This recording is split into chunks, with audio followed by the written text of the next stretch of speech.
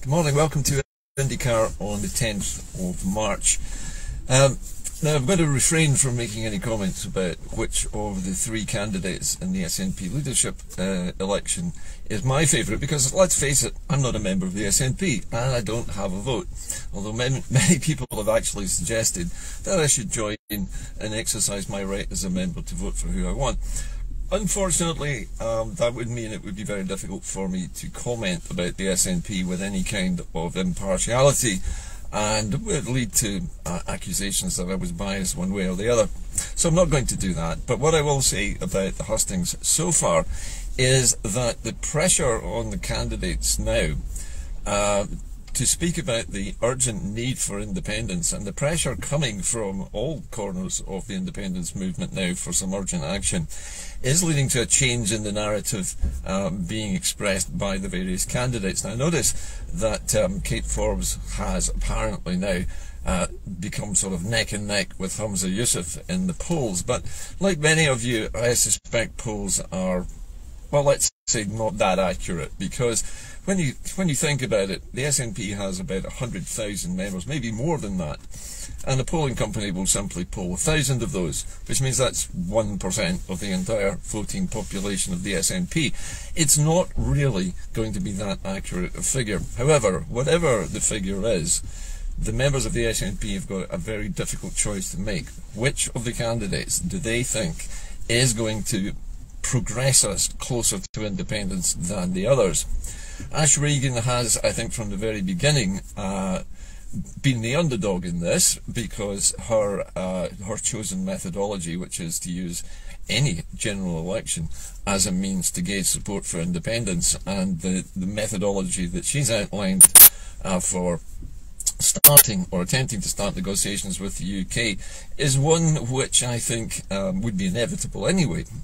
However, Kate Forbes, I noticed, has started to make much more of an issue, shall we say, of the urgent need for independence. She has also distanced herself dramatically, I think, from the policies of the previous administration, and has been roundly criticised this morning from all kinds of different quarters for basically saying that the previous administration was at best mediocre. However, this is the kind of thing that leadership candidates do. They want to put some clear blue water, some big difference between themselves and previous incumbents in order to gain support. Fair enough. Now, whatever the election result is, and whomever it is who becomes the new leader of the SNP, will probably become the First Minister and will be tasked with trying to find a way to get us to independence without having the normal access to democracy that we would expect for a decision of this size, which would normally be a referendum of some kind. It's been said, in fact, by no less than one of the most senior legal advisors to the United Nations, that Scotland could have a referendum under the terms of the actual treaty, under the terms of the United Nations Charter in Article 1.2, which guarantees the right to self-determination. However, many people think that this is not going to fly, because the United Kingdom has shut down all access to any kind of referendum coming out of Holyrood. Now, Holyrood is, as we know, deliberately limited in its scope by the Scotland Act, which prevents it from making any kind of legislation which has any effect whatsoever on the Constitution of the United Kingdom. But after there is a vote, and let's assume that we win this vote and we get a majority of voters voting for, let us say, the SNP in the next general election, and we win a huge majority of seats, but we also, more importantly, win a majority of the votes, how then do we proceed to independence? Because the new leader of the SNP, and I'm assuming that would be also the First Minister, would then need to approach the United Kingdom and say, look, we have demonstrated through a democratic event the will of the people of Scotland that they want independence. We now demand some negotiations with you to end the Union. And we know that the United Kingdom is not aware of that. They're going to say, well, this is a general election, it can't be used for this purpose, and we don't recognise your vote as being anything of the sort. Where then do we go? Well, we have to seek overseas support. We need to get the support and the recognition of that majority from other countries. Now, the United Kingdom's House of Lords has already noticed this, and I read this morning that the one particular lord, whose name escapes me, has suggested that the British government should use the Scotland Act 1998 to prevent any Scottish government minister who travels abroad for trade purposes or for any kind of outreach with other nations, which is allowed under the Scotland Act, to be prevented from talking about or even mentioning the future of the British Constitution or any potential means of separating Scotland from that union. So the British government recognises the danger of recognition, and already some noises are being made in Westminster to try to prevent this. The question really is, how are they going to know what any SNP foreign minister says in a closed room with, let's say, the foreign minister of a European nation? Are they going to spy on them? Are they going to bug the rooms? And if they did, how would they prove it, and what would they do to that particular minister? This is a difficult question to answer, but it means that we still need the support of these other countries. And if it's not coming from ministers, then it needs to come from other envoys, making contact with the foreign ministries of particular European countries who are nearest to us, to gain their support and their recognition for any majority which we manage to achieve in a general election in the UK. But then follows a strategy, because once you have the recognition of, let us say you manage to get, I don't know, 10, maybe more of the European nations to say that they would recognise such a majority, then the European Union needs to then get involved, and there has to be a vote about it, because it's not just the individual foreign ministers of these nations that would be required to give that support. It would have to be given by the European Union itself, and that would probably require some high-level meetings of foreign ministers and potentially the Council of Europe to come to a ruling on it. So all of those things need to be done, and the strategy needs to be devised for doing it, which circumvents the very obvious traps which the House of Lords are planning to set using the Scotland Act of 1998 to prevent it. And so we are faced with literally a little bit of subterfuge. We need envoys to go to these European foreign ministries and to lobby for this to happen.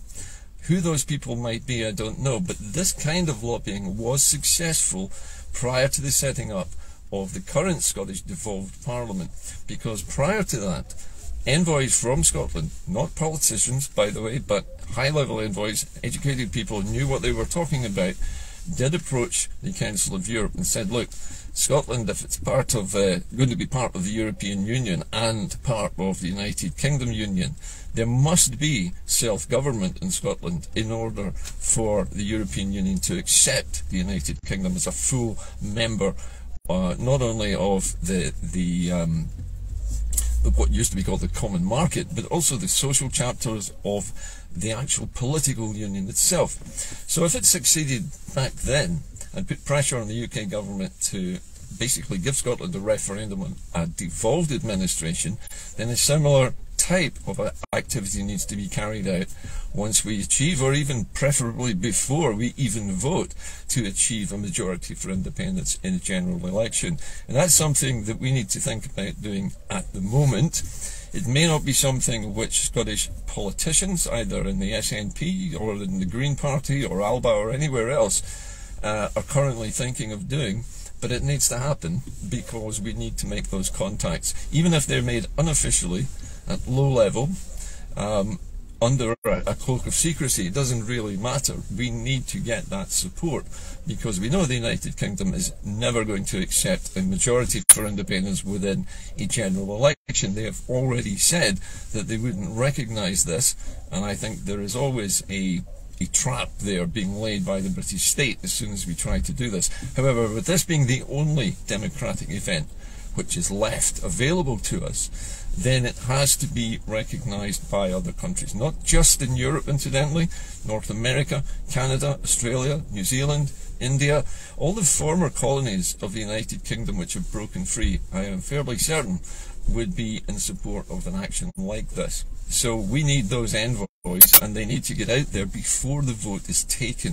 The support must be elicited and agreed well before we start voting about it, because as well as having things like our own currency and our own supply bank and our own pension scheme and our own defence, all the rest of that is necessary.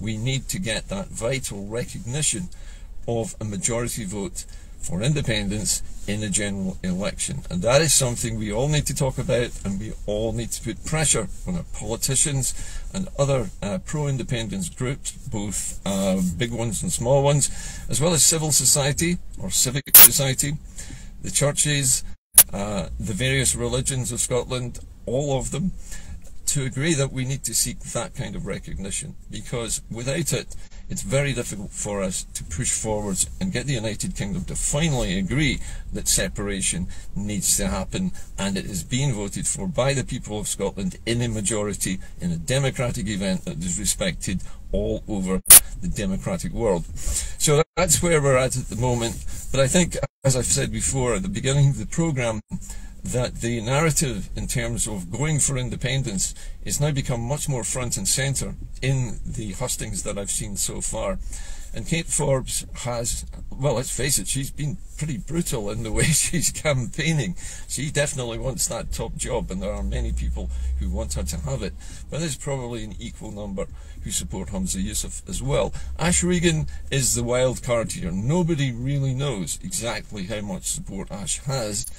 And so it's still anybody's race. And as I've said before, the polls on this are a tiny sample. They're 1% of the voting population of the SNP. So we can take no real information from those, which is of any particular relevance at the moment, with still just over a week to go before the vote itself. Anyway, that's it from me today. Just thought I'd try and outline a few of the potential pitfalls of going for independence via general election, but also point out that things are changing within the hustings, and talk of independence is now becoming much louder within the hustings themselves, and I hope that remains the case, because independence is not just something we aspire to as something which would be nice. This is essential if we are to fix the problems which everyone in the candidacy has been talking about: the poverty, the fuel poverty, the problems with the NHS, the problems with the ambulance service. All of these problems stem from massive underfunding,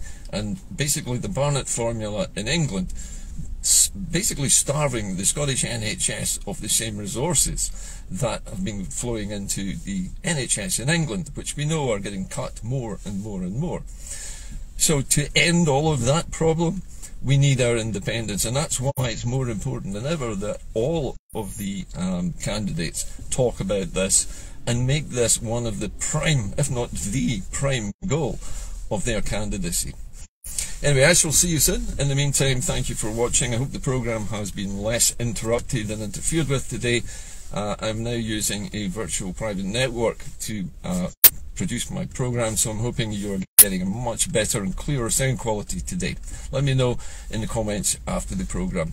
In the meantime, keep the faith, and hopefully I will see you again perhaps on Sunday. But let's see what happens in the hustings over the next few days. Bye bye for now.